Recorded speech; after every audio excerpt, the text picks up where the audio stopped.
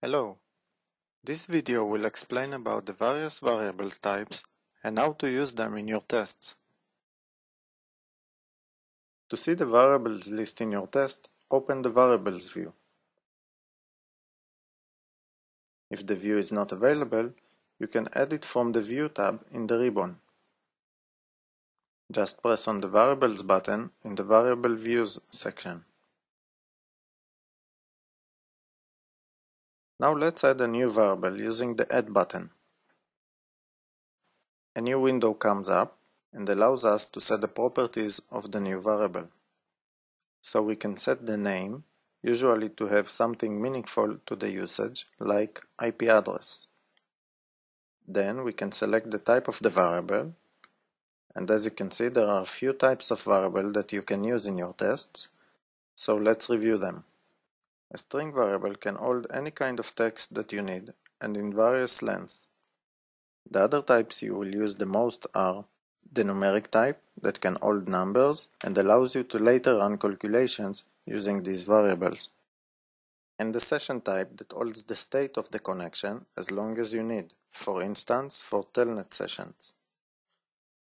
Once you select the type, you can then set the dimension.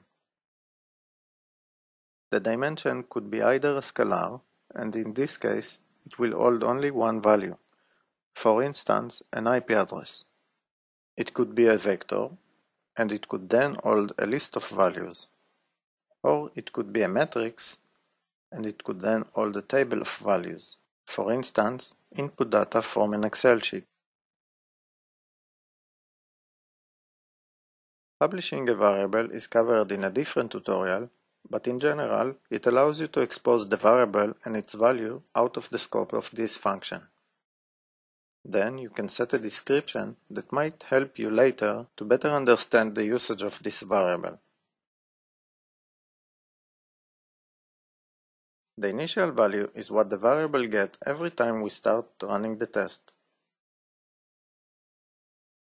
Once we set the initial value and apply, we can see that another tab is now available. This is the current value. Currently it matches the initial value, but during the test execution, only the current value will be updated while the initial value remains the same.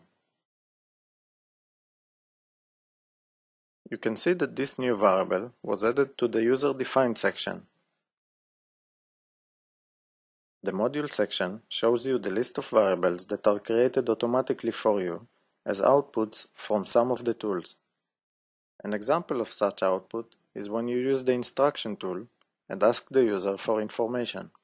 Then, for each value that you request from the user, an automatic variable is created, and they all grouped under the module name. Now let's open the instructions tab and see how we can use the variables there.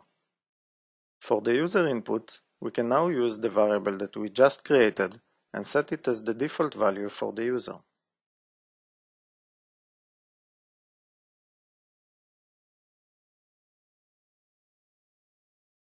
And in order to control which variables are automatically created for a step, we can open the I/O panel. And then we can check or uncheck the Create Variable checkbox for each value. You can decide, for example, that you want to assign one of the output values to one of your user-defined variables. And in this case, you can cancel the creation of the automatic variable.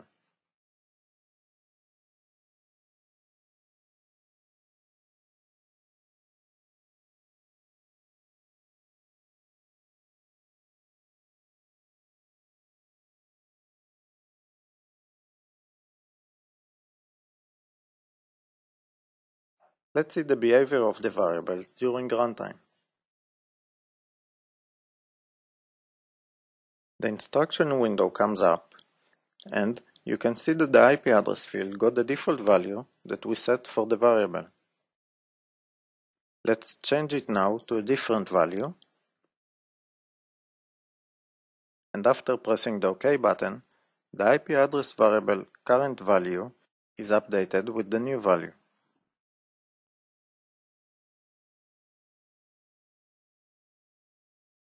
That's all. You can now add variables to your tests and make them more dynamic.